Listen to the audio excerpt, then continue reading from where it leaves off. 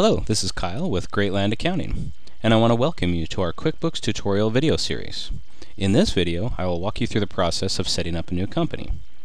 Now, there are a lot of exciting features in QuickBooks, but setting up a new company is certainly not one of them, so I apologize if this gets a little, shall I say, boring. But we got to do it anyway, so let's go ahead. Go ahead and click on Create a New Company, or if you'd rather, you can choose New Company from the File menu. When the Get Started window pops up, go ahead and click on Start Interview. Here you're going to enter in your company information. My company is called My Company, and then click Next. Then you're going to choose the industry.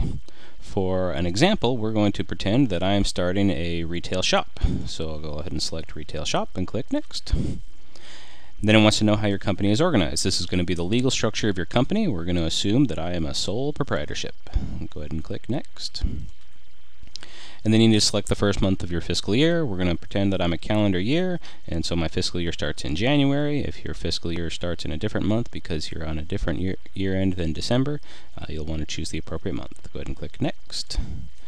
Then you'll want to set up an administrator password. This is optional in QuickBooks, but I certainly do recommend it. If you ever lost your company file, somebody else got a hold of it, you certainly wouldn't want them to have access to all of your confidential information that's in your company file. So go ahead and put a password in to prevent any unauthorized use, and then click Next.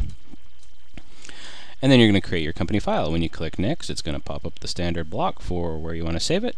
Okay, so we're going to call it My Company, click Save, and then we wait for QuickBooks to create the company file.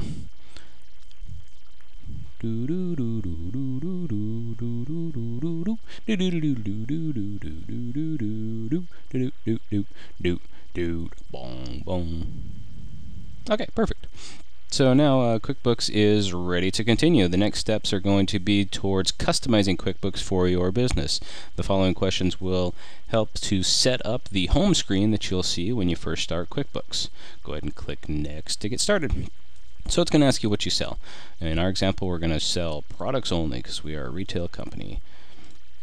And then it's going to ask you how you enter sales in QuickBooks. So we think that we're going to sell a whole lot of products, so recording individually would be a real big pain. So we're just going to say we're going to get a report from the cash register and record it at a summary, daily or weekly. Then click Next. Alternatively, if you have a point of sale, that would be really cool too, but click Next. And then it's going to ask if we sell products online. Unfortunately, no. We are brick and mortar, so we don't have any online sales set up. So go ahead and click Next. And then you're going to choose whether you charge sales tax in your state. And I'm in Alaska, so there's no sales tax, at least in Anchorage. Do you want to create estimates in QuickBooks? Estimates probably not going to be useful for a retail company. It's more like a construction company that's going to be sending out bids or proposals to work on projects, so we're going to select no. And as you can see, QuickBooks says that that's recommended for my business, which is based on, the recommendations are based on the type of business that we selected. So in this case, QuickBooks is right, and no is the correct answer. So go ahead and click Next. Next, tracking customers' orders in QuickBooks. I think that for our example company, we're just a retail shop. People come in, they buy stuff, they pay cash. We're not going to do custom orders. If we do, we're not going to bother recording them in QuickBooks, so we'll just say no. Using statements in QuickBooks. This statements assumes that we, extend some credit to our customers. Standard retail shop, we're not going to do that, so we're going to click no. Invoices in QuickBooks, same type of thing. If we have an order and if they have project completion, then we're going to send out invoices. And we're again assuming that our retail shop is going to be, pick up the items, paying cash in full at the time of purchase. So we're going to say no, we don't need to bother with invoices. Managing your own bills. Now this I do recommend. This basically means that when you get an invoice from one of your vendors, you'll record that invoice in QuickBooks rather than just paying it and recording that I paid some money. This is actually a really good way to know what you have outstanding and know when things are due, and just really convenient way to manage it. So I'm going to click yes, and I recommend that for everyone. Do I print checks? Printing checks is really handy. I'm going to say yes, I love to print checks. Next, tracking inventory in QuickBooks. Yeah, we're a retail shop. We want to make sure that our inventory is controlled, so let's go ahead and do that. Do I accept credit cards? Yes or no? And yes, I accept credit and debit cards. Who doesn't? Tracking time in QuickBooks. This is not really necessary for a retail shop like our example, because our employees, they just record their hours separately when we pay it through the normal payroll process. This is really handy though for construction companies, things like that. That you can actually have the employees record the time right into QuickBooks, and then that time can be recorded straight to a particular project or assignment, so that you can keep track of how many hours went to a particular project. Really handy tool. But for our example, we're just going to say no and click next. And then do you have employees? Obviously we do have employees. Seems like we mentioned that earlier. They're W-2 employees. Contractors and things like that we won't have. If you're a construction company, you likely will, so you'd want to add that checkbox too. Go ahead and click next. Tracking multiple currencies in QuickBooks. I don't think we need to mess with that. We're going to leave that no. Go ahead and click next. And then using accounts, it's going to now take you through the step to set up the chart of accounts for your company. Go ahead and click next. We need to know the date that you're going to start tracking your finances. This is very important. If you're just starting up a new company and using QuickBooks for the first time, beginning of the fiscal year is the fine option. However, if you're an existing company that's now transitioning over to the QuickBooks accounting system, then you'll want to actually specify the date that you're transitioning over to QuickBooks, and then you'll specify that there. But in our example, we're going to start out fresh and say beginning of the year. Click next. Add a bank account. Of course we want a bank account, because that's where all the money goes.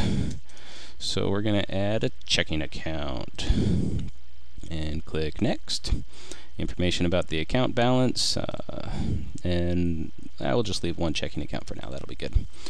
So now it's going to review the income and expense accounts. Now it has a whole list of income and expense accounts, and you can actually add more or less. These are just a bunch of default accounts that QuickBooks puts in there, and it actually puts little check marks next to the ones that they recommend based on the retail shop that we selected. Now you can go through here and you can add check marks to the ones that you know you're going to want, and remove check marks from the ones that you know you're not going to need. So let's say, yeah, we need miscellaneous expenses, but down here, uniforms, we're not going to require, our employees to wear uniforms, so we'll just take that one off. Okay, so we're going to click next. Congratulations, you have done it. You have completed setting up your company in QuickBooks. Go ahead and click finish. QuickBooks is going to offer to sell you a payroll subscription. It's a cool thing, but we're going to skip it for now. I don't recommend that you do that, because I recommend that you go to Greatland Accounting and hire us to do your payroll. That's pretty much it. When you hit the X button right there, it's going to move it over there so that you have those steps available to you. Now, as I mentioned earlier, if you are transitioning from a previous accounting system over to QuickBooks, the one thing that you're going to want to do is update all of the accounts that were created with the beginning balance, so that it'll basically be the ending balance from the oldest system is going to be the beginning balance in QuickBooks. You'll do that by selecting the list menu and choosing chart of accounts. And you'll go through each individual account, right click and choose edit, or you can click and choose account and edit, or keyboard shortcut as well if you like.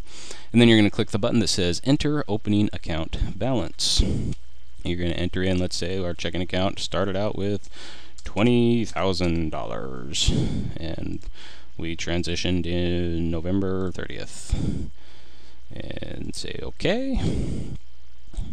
Save and close.